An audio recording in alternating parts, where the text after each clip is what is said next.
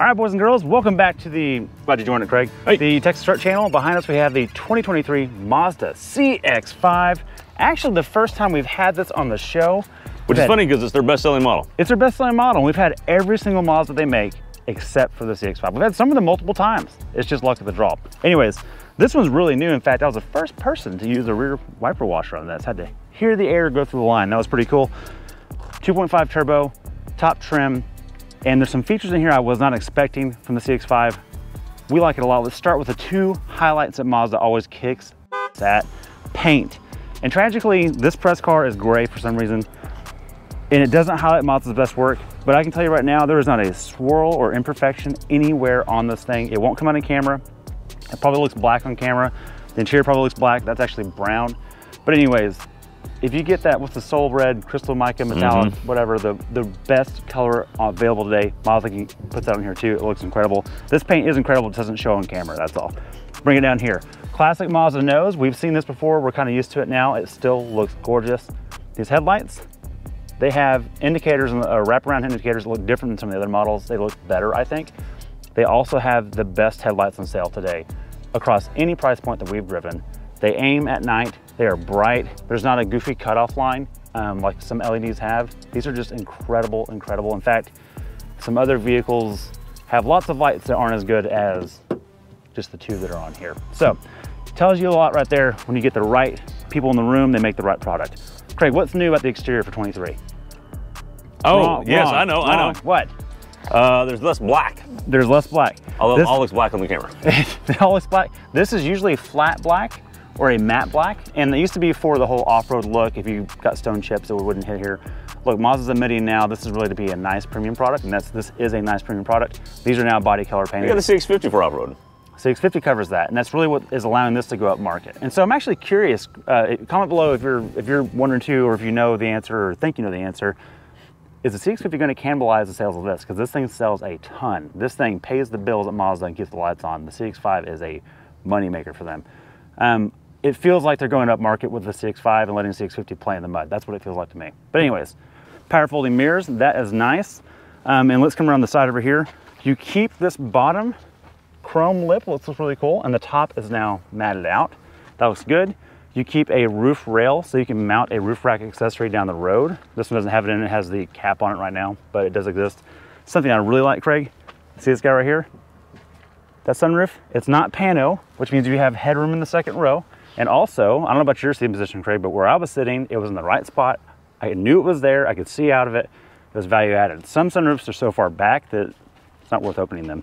Coming back to the rear, got our badging, all-wheel drive, signature, and obviously it's a turbo down here. And we have driven this power plant before. There's not a whole lot to learn here because we have experienced it so much, but we're gonna tell you about that in a minute, but let's cover the interior first with Craig. All right, we're gonna start out in the back. Brian mentioned the all-wheel drive earlier, which is interesting because Mazda's taking a play out of Subaru's playbook, and they're all all-wheel drive now. All their SUVs are. Automatic hatch, which is nice, and plenty of room back here. It's kind of hard to see on the camera, but it's just simple. They're not trying to fit a third row in here. It is what it is. There's plenty of room, and it's practical and easy to use. You get a spare full, well, almost maybe a full-size spare. With a subwoofer in the middle. Yeah, pretty good spare. And speaking of subwoofer, that says Bose down there. The Bose is pretty good. So let's move on to the rear second row. All right, moving on to business class, and business class is a good way to put it because it's actually pretty nice. It's better than coach. I'm sitting behind myself. Now, I'm only 5'9". I'm sure if there was a taller driver, you'd lose a little bit of room, but it does actually go in some, so, but fairly comfortable. My kids have sat back here on some long trips and plenty of room. Because like Brian mentioned earlier, you don't have a panel roof. You got plenty of headroom back here. It comes down a little bit back here, but there's plenty of headroom. There's grab handles on all four corners. The materials are nice, even in the back row. And then Brian, this beautiful brown, we get a center armrest here, cup holders, and heated seats in the back. But that's not all. You flip this up and you get a USB charger for all your kids' iPhones, iPads, keep them happy when you're on that long trip. Let's move on to the front. Moving on to the front, this is where Mazda spends a lot of time making sure you're comfortable as a driver and you're engaged and you're looking at the things you're supposed to be looking at. So they really think that through. They're almost Toyota-like in that they want you to do something a certain way. So much so, in fact, that they think this is better than a touchscreen, which it does work once you get used to it, and I actually prefer it once I do get used to it. But I've been a little bit of a Mazda fanboy. But let's play a game of, they didn't have a chip for that. So first up, Wait. Is the engine running, Craig? The engine's running because there's not any...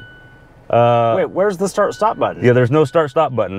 It's gone. It's gone. No start-stop button. Yes. Also, Brian, there's... when you try to open the door, there's a button on the pillar you have to push. Usually you just put your hand there and it senses it and it opens. Not anymore. And then, like we mentioned earlier, no touchscreen here. That's another chip shortage thing, we think, because the CX-50 does have a touchscreen now, so we know that's starting to show up in more cars. I will say the clarity of that camera is incredible. Yes, great camera views. The clarity is really good and you actually tell what's going on. Let me show the instrument cluster real quick. Instrument cluster, nothing too fancy. Again, just straightforward and simple. There's some information you can get, but not a lot. Very straightforward. The radar cruise control looks good. You do have sport mode, and then new to this model, you get all-wheel drive mode, or off-road mode, I'm sorry. So just like the CX-50, not that anyone's gonna really be taking this off-road very much, but it's there. With that, it's just a really comfortable seat. It is a little shorter than I would prefer. Brian, this seems a little short. I don't know if that's about giving more space and making you more upright. I wish I could get a little lower and I wish I had a little more length, but those are my only quibbles. Everything else in here is premium and nice. 0 to 60 time. 0 to 60 time, let's hit it. All right, Brian, it's time for some zoom zoom. Is that what Mazda does now? Well, zoom zoom is not always 0 to 60 though either, so that's gonna be a bit of a problem. Never seen a Mazda with an off-road mode before. No, but why don't we try sport mode? Let's try sport. All right, ready? Bring the boost. Yeah, regular torque converter, hit it.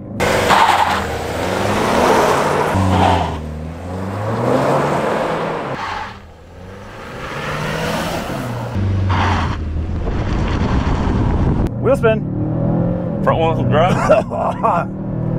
It's just too early. Well, it runs out of turbo. 60. What was that? What was that? Well, 6.77. That was the best with you driving earlier, solo. Yes. With us just now, it was just over 7. Yeah. Which is respectable for what this is. I don't know anybody that buys this that needs it to go faster than that. Well, besides me. Well, but yeah. No. In all reality, it's actually, I've driven this a little bit too, and look, just putting it out there. Every Mazda built today, save for the Miata, is built on a version of this platform. Mm-hmm. So we're not foreign to this. Right. And that number makes perfect sense. Yep.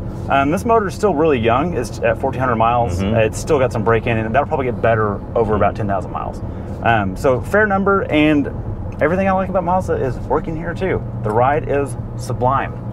Look, here's the deal. I'm not real sure this compares to. I know there's debate whether the RAV4 competes more with the CX-50. The biggest problem Mazda has is the CX-50. Oh, yeah, okay? There's some cannibalism going on. But let's just say you're in the RAV4, CRV market. You're in that world. Nissan Rogue, I guess. Yeah, I guess so. This is so much more premium feeling than any of those. Just it. There's two things I want to, based on what you just mentioned, there's two things to hit on. One, this is way smaller than all of those you've mentioned. The CRV, Honda, and their packaging is insane. It's like two segments bigger than it should be inside. The Super Outback is a little longer than this, but width-wise, it's about the same. Mm-hmm. But premium feel. No one can hold a candle to Mazda on this. No. And you brought something up earlier about this. What's special about this one? I don't know. Where's it made? Oh, it's a J-Spec. It's a J-Spec. Yes. And I'm not trying to rip on the CX-50 because I think the CX-50 looks better, longer, lower, wider. And I think the seat bottom's a little bit longer. I think I'm more comfortable seating position-wise in the CX-50. Yeah, I'm more comfortable in the CX-30, CX-50, and the CX-9. Fair. And the CX-30.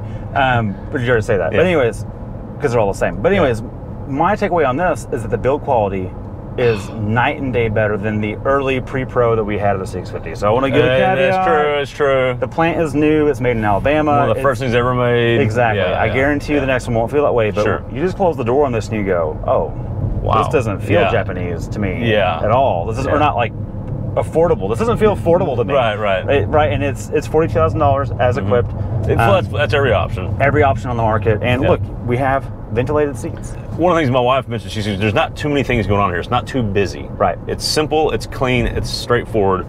And I think that's what Mazda was going for. They nailed it. It is a premium product, and I love it for that. And I want to hit on something that we've argued about endlessly. If you've seen our Mazda content before, this 2.5 turbo has been the bane of my existence because I keep expecting zoom zoom. When I get in this, it makes perfect sense. It makes the most sense in this application. Yeah. And it makes sense that Mazda made it make the most sense in this application. Sure. Look, they can only afford to do one powertrain. Right. This is what they sell more than anything else. Exactly. Of course they made it work in this the best. It makes sense. Actually, that's a good point. This is the number one selling vehicle that they produce. Yeah. Of course they've targeted this, because look, in the CX-9, I think this motor's a little bit outgunned, because there's just more weight, there's a third row, and it's longer. And the CX-30, it makes sense as well, because it's kind of this cross, it's not the 3. The Mazda 3, it makes no sense to me, because it doesn't rev at all. Sure, it just gets the manual naturally aspirated. Right, manual naturally aspirated makes perfect sense. But you want a hot hatch to rev and be fun, that's not what this power plant is. It's not a hot hatch, though. This is, well, I would agree with that. Go back to that video and watch that argument. That's a different argument. But this thing is a premium mid-size crossover. Yep. And it is smooth and buttery and has all the torque when you want it. It's perfect. Okay, 2 ride and drive things I want to mention. The suspension itself, the ride and drive of it, I think it's just right. It's not too soft, it's not too firm. It's kind of a little bit Goldilocks, my Baghdadi neighborhood. It works. Yeah, does it? Yeah. We had something else this week you were driving that was really meant for rough roads, and you said this rode better? It did.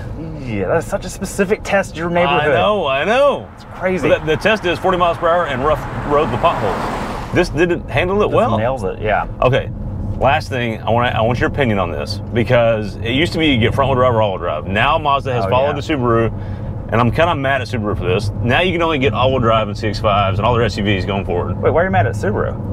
Because when I drive this, I want to be front wheel drive. I want it to just be front wheel drive. How about you? What do you think? I wish I could blow the front tires off, and I can for half a second. That's there you go. Enough. Because I'll be honest, if you're going to make it all-wheel drive, let that thing react immediately.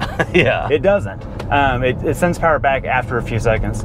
That being said, I drove a long time in the rain on the twisties, and it performed admirably, so, you know. Totally. And one thing I want to get back to, and we've said this a lot with Mazda stuff, I'll repeat it again, Mazda cares about the tuning and how things drive. And granted, this is not a Miata. It's not trying to be zoom zoom. But your inputs are very linear. Yes. Just like they've always gotten right, and you feel like you've been driving this car for years. It's the moment you get in it. The moment you get in it. Yep. And we've known people to get in Mazdas for the first time and say the same thing they've never driven before. Yeah, it's not just us. Yeah, exactly. So, with that, anything else you want to add? No, that's it. They did a good job. I've got a question for you. You got to buy a Mazda today. It can't be a Miata. Which one are you getting? Because they're all the same platform. Has to be the turbo? No, it doesn't have to be a turbo. Mazda 3 or the manual? Okay, has to be a turbo. Oh, CX-9. CX-9. Because the seats are more comfortable. These are too short. Okay, fair. I would also go Mazda 3 with the manual. Okay. And if I had to go turbo, I would go this. Really? Over the CX-50 or the CX-30? Yes. Why? Build quality. Over the CX-30? The CX-30 doesn't have leg room in the back. Agreed. That's the leg room. That's the problem with the CX-30. Exactly. And this does drive as well as the CX-30. It's not like there's a penalty for this at all. Okay. The CX-30. I know we're going a little longer than we should. Last question for you. This is what Mazdas do to us. I know. Last question for you. Is this long for this world with the existence of the CX-50? I want reviewers to tell us that. I think this is going to shift in the marketplace. I think it's going to get a little bit nicer. And everything's going CX now. CX-90 is coming out, CX-60s in other countries, that kind of stuff. This might go away. I think it is. It might. You think it is? Yep. I think it's gone. With that, thanks for watching. Be sure to hit all the buttons and stuff down there. Yeah, those. Let us know if you have any questions. All the socials. Check us out on the socials. That. Have a good one. See ya.